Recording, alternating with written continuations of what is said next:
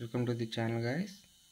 Today we are going to see how to control the n20 encoder motor with the esp32, as we can see below. So we are going to require the following components to perform the task. First one, esp32. Second one, n20 encoder motor. Here we are using an 6V variant, and the third one was L910S motor driver shield. And the fourth components are few jumper cables. Along with those components, I am also going to use mobile power brick. Okay, it was a 5V 2A in order to power the n20 motor with the help of motor driver. So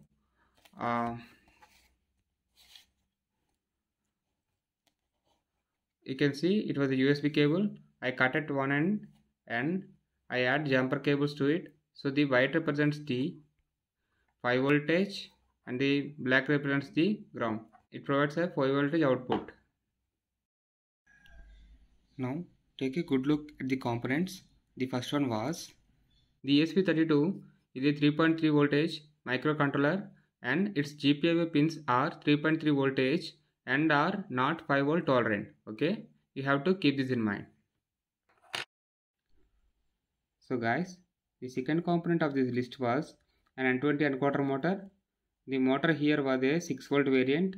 Okay, since the board of the n20 motor can be powered with 3.3 or 5 voltage, I can directly connect the VCC and the ground pin of the n20 encoder motor with the esp32's 3.3 voltage and ground pins. And I can directly connect the C1 and C2 pins, which are encoder pins of n20 encoder motor, to the esp32 directly.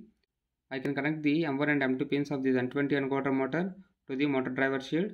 So the motor power requirements can be met from the motor driver shield, where the motor driver shield itself will get power from the external power supply. So the third component was L910S motor driver shield, and we can control the motor driver shield with 3.3 or 5 voltage microcontrollers.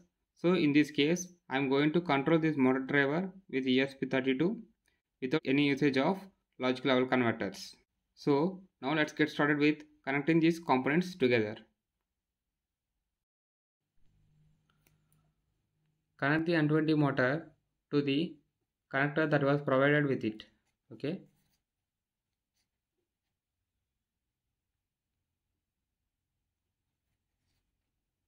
Okay.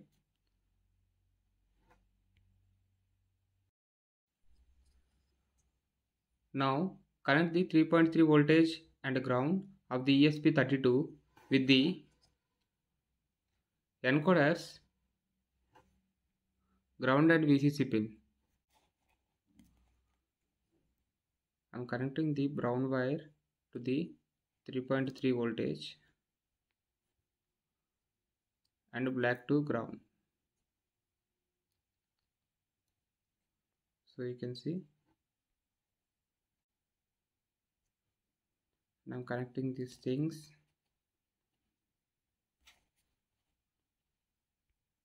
So the ground wire of the encoder will be represented by blue and the VCC will be represented by black.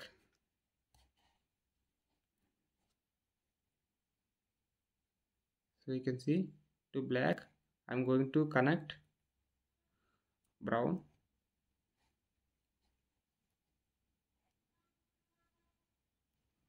So it was from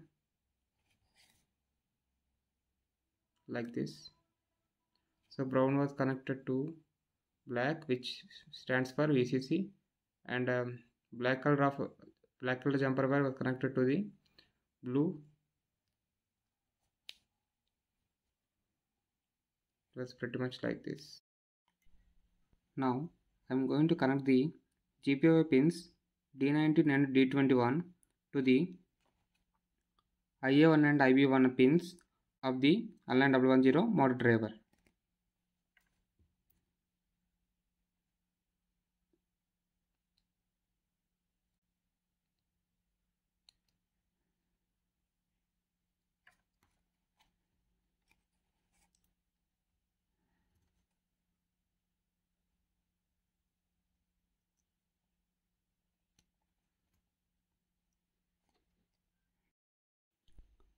Since I connected the IA1 and IB1 pins of the L910S motor driver to the ESP32, I am going to connect the 0B1 and 0A1 pins of the L910 with the M1 and M2 pins of the n20 encoder motor.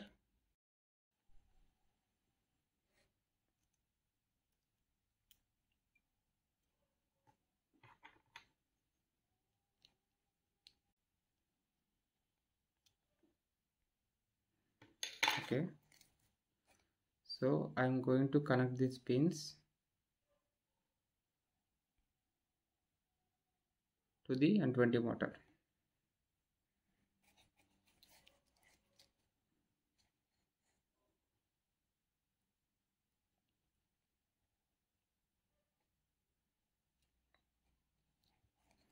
With that, the n20 motor wires are completely connected to the esp32 and L910S module.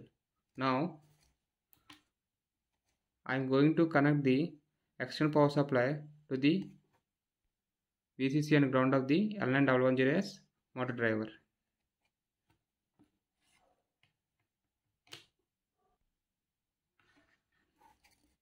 So as I mentioned earlier, the white represents plus and the black represents negative, and the output will be 5 volts 2 amps. It will be connected to the L910S motor driver, VCC and ground.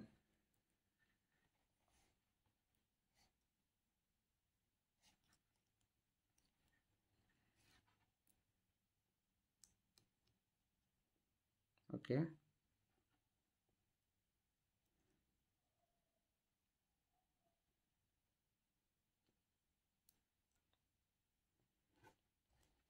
So we are done with the connections right now.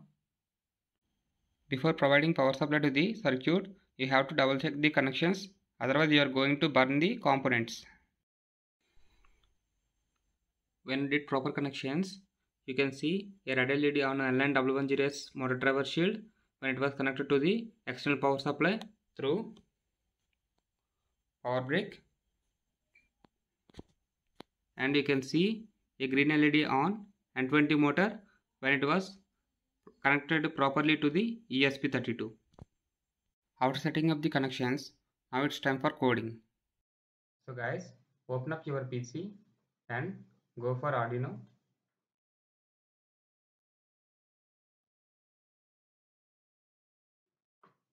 Now I already have a code with myself.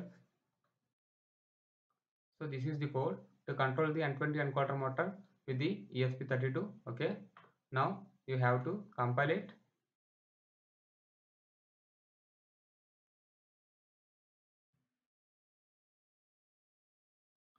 After done with compilation, you have to check in tools. You should select ESP32 dev module. You also check the proper COM port. In my cases, both are already set. So guys, when you are uploading the code into ESP32, you have to long press on the boot button of the ESP32, and you should release the boot button only when the upload was done. Now I am uploading the code.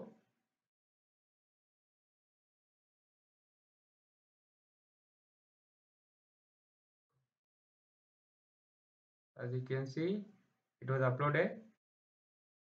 Now press the EN button on the ESP32 so that you can see that ESP32 was controlling the n20 motor.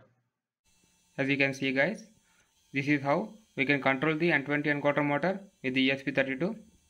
And thank you for watching the video. Have a nice day. Take care.